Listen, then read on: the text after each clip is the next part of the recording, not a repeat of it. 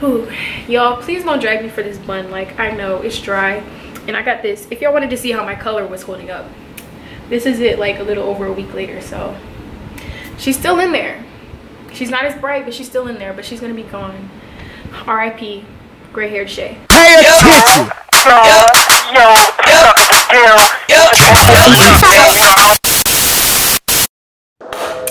Hello everyone and welcome back to my channel. My name is Shayla, but you can call me Chae, and today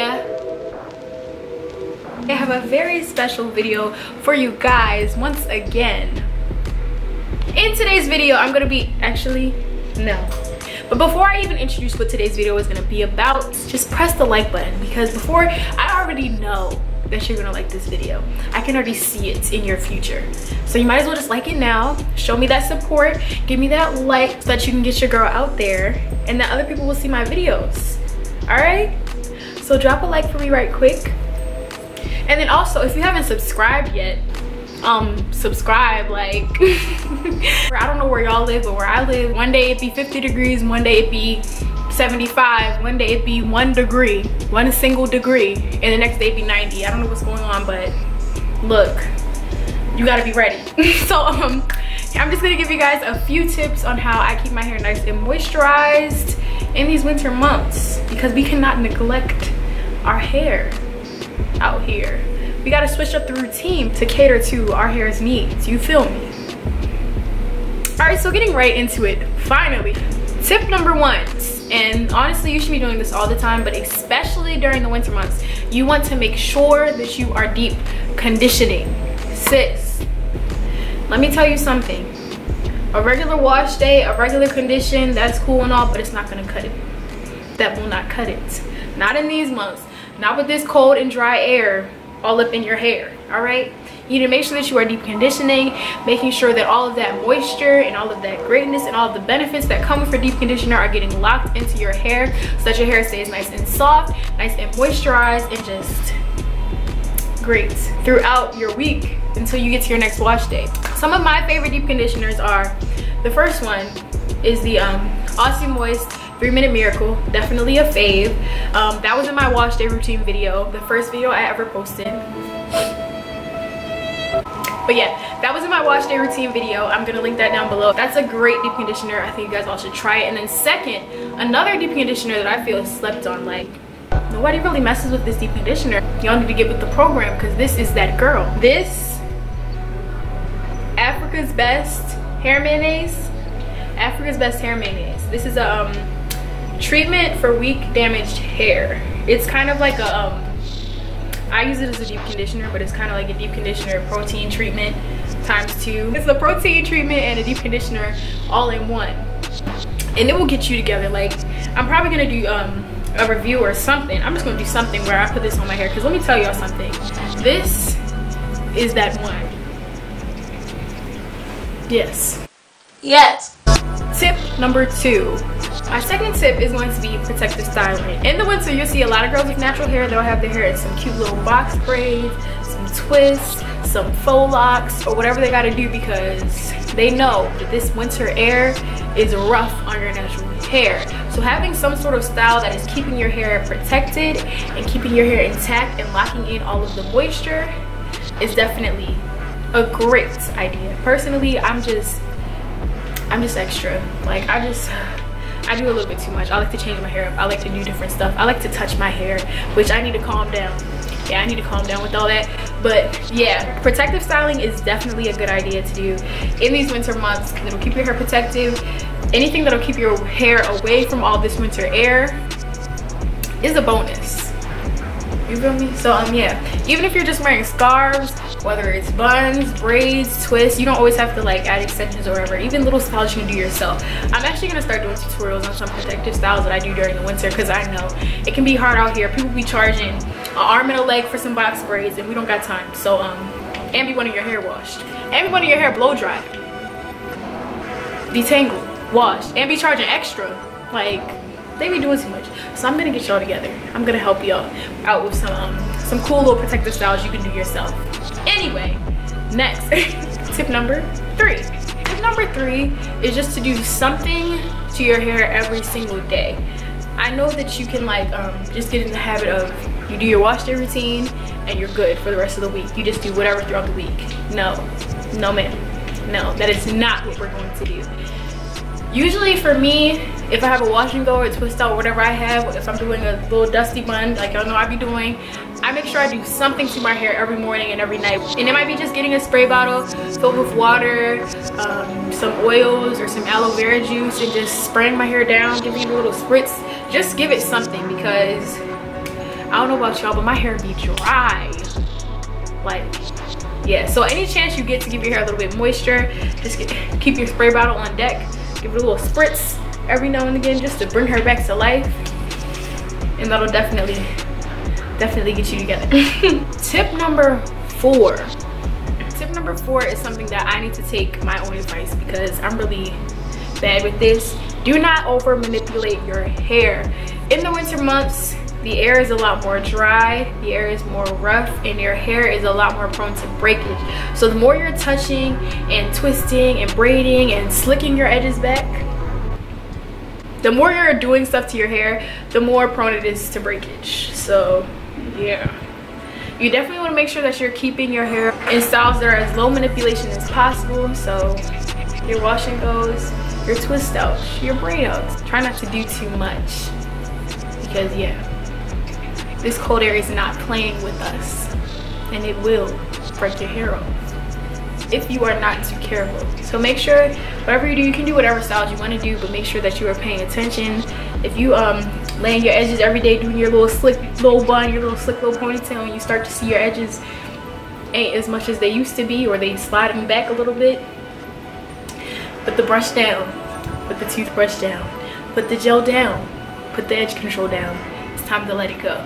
It's time to let them free, because no ma'am, not in these winter months. Your hair ain't gonna bounce back like it did in the summer. Tip number 5. Tip number 5 is to pay attention. You need to make sure that you are aware of if your hair is shedding more, or if your hair is, when your hair is dry, or when your hair is more moisturized. Just pay attention to what your hair is doing, because a lot of times I be in the shower, I be detangling my hair, everything's cool, and this clump will just come out, and I'll be like, well, we're just gonna pretend I didn't see that and just throw it away. But we need to pay, you gotta pay attention. Don't be like me. Pay attention to what your hair is doing, because if you notice more breakage than usual, then you need to switch up the routine. So throw in that protein treatment, throw in that extra little spritz, because this is the season of having no edges. This is the season, and we don't want that. We want to prosper in every season, okay? So pay attention to what your hair is doing. Pay attention and act accordingly to the needs of your hair. Tip number 6. Whew. Tip number 6 is gonna be no drying shampoos. All right, first of all, you shouldn't be using those shampoos that are drying your hair out, period. But in the winter, absolutely not. Absolutely not. Being outside, being in the elements, your hair is already dry, your scalp is already dehydrated, your hair is already susceptible to breakage, and just everything is already going against your hair. So adding on stuff that isn't helping your hair, that ain't it. Try some moisturizing shampoos, co-washes. Just please don't be using these shampoos that will strip all your hair of every little bit of moisture that was left in it. Let it hang on to the little bit that it has. I mean, come on now. In this season, you should not be putting anything in your hair that isn't helping it. Tip number 7. Another thing that I don't do myself, and I need to work on. Try to cut down on using gels as much as possible. Gels are the devil. It's like, no, they're not, but gels can be very damaging to the hair. A lot of times they have alcohol in them and other ingredients that really dry out the hair. So you want to make sure that you're not overdoing it. Don't throw your hair up in a bun every day. The slick back bun, you cannot do a slick back bun every day of your life. I know, sometimes we be in that awkward stage where stuff don't really look right when it's out, and it's better just to pull it back. But let me just tell you, I understand that, but some days you gotta make that sacrifice. Wear your hair out, throw the scarf on, do what you gotta do. Just you cannot use that gel every single day. Please don't do it. Your hair is already going through enough. It does not need that extra layer. Once again, do not use any products that are not going to be helping your hair in this season. Tip number 8. I feel like I knew this rule, but I didn't really think about it that much, and it's definitely a good rule to make sure you have in your mind. Okay, so a lot of times in my videos, I would recommend that you use oils in your hair, like olive oil, coconut oil, tea tree oil, all that good stuff. If you're doing like scalp massages, or I'll use them after a twist out, or when I'm taking down my twist, and just stuff like that. But the thing about using oil in your hair is that the main purpose that we're using oil for is to seal in the moisture that you have in your hair. So oil itself isn't gonna do it. Like, you need something before you put that oil on, you feel me? So if you use the LCO method, which is liquid cream oil, don't leave the C out, don't leave the L out. You can't just add oil to dry hair. Adding oil to dry hair is just gonna do nothing. So make sure that you have some type of moisturizing cream, leave-in conditioner, pudding, curl, twisting, custard, whatever you gotta do. Just before you put the oil on, make sure you have some type of moisturizing product in your hair, because the oil's job is to seal in the moisture. And if there's no moisture there, what is it doing? Your hair's just oily at this point. And that's not what we want. We don't want dry hair, but we don't want oily hair, absolutely not. We want moisturized hair.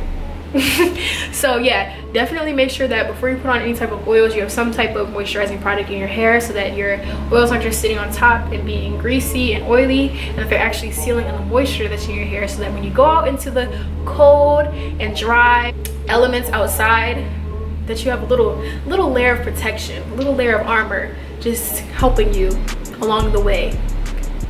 Yeah, that was tip number 7. Tip number 8, develop a routine.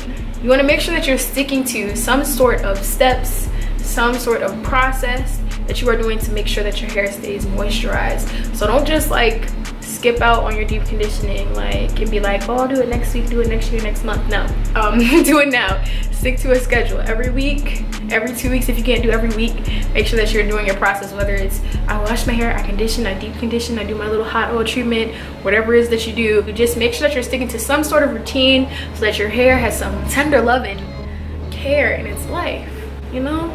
Give it something. Treat yourself. Treat yourself. Self-care, you know? Stick to a routine, and your hair will thank you for it, I promise you. If you want your hair to be moisturized and you want to have results and you want to see a difference in your hair, stick to a routine. Make sure you're making it work. It's like with anything, working out, studying, whatever else you do, working, you have to have a routine if you want to see results, you feel me? So yeah, do the same thing for your hair. Yeah, so those are my tips for keeping your hair moisturized in these cold winter and fall months.